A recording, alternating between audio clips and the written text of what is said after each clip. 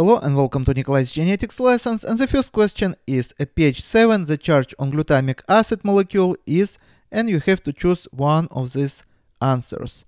For those who don't know the answer, it is actually very easy to find the answer if you know that only two amino acids has negative charge. Both of them are acidic amino acids. One of them glutamic acid and another one is going to be aspartic acid. We call them acidic amino acids. Only these two amino acids has acid in their name. If only two amino acids would be acidic, why we call amino acids amino acids? Because they have amino group and acidic group. Amino group has positive charge and carboxylic acid group has negative charge, so they both would cancel each other, and on the overall amino acid is going to be neutral. But two amino acids, as I said, glutamic acid and aspartic acid, also has carboxyl group in the R chain, so would have one more negative charge. So the correct answer is going to be that at pH 7 and normal internal pH of our blood is going to be close to 7.4, would be -1. So charge is going to be -1, and this is answer B. And one more note: if two amino acids which are acidic has negative charge, only 3 amino acids would have positive charge, and those amino acids would be basic amino acids, and all the rest are going to be neutral. Again, this is only true for the pH 7, 7.4. And next question: which of the following statements is most likely to be true of nonpolar R groups in aqueous solution?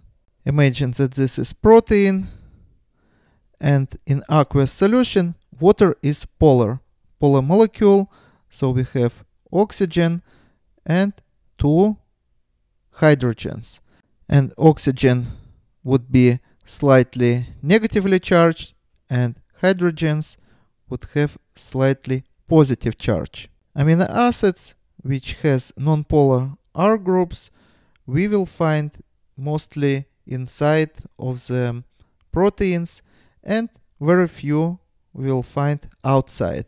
And outside of the protein we will find R groups which are going to be polar or which are going to be charged, and very few we will find inside. R groups that are going to be polar or charged we will find outside of the protein, and those which are going to be non-polar and non-charged we mostly will find inside of the protein. But sometimes we also can see proteins like this, and for example the structure would be as follows.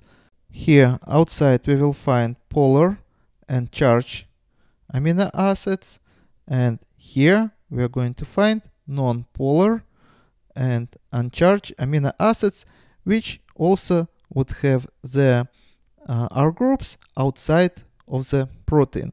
Also in this part inside we will find amino acid groups which are going to be hydrophobic, and here we are going to find R groups which are going to be hydrophilic.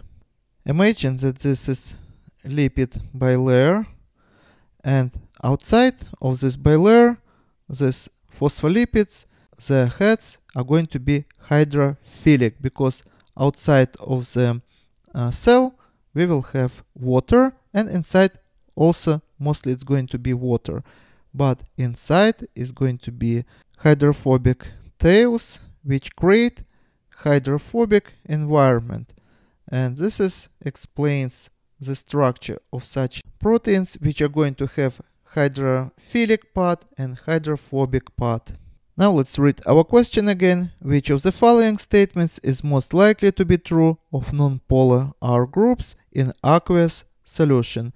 And as you see, the correct answer is going to be answer C. Nonpolar R groups are going to be hydrophobic and found buried within proteins. And this is all for today. Subscribe and see you in the next video. Goodbye.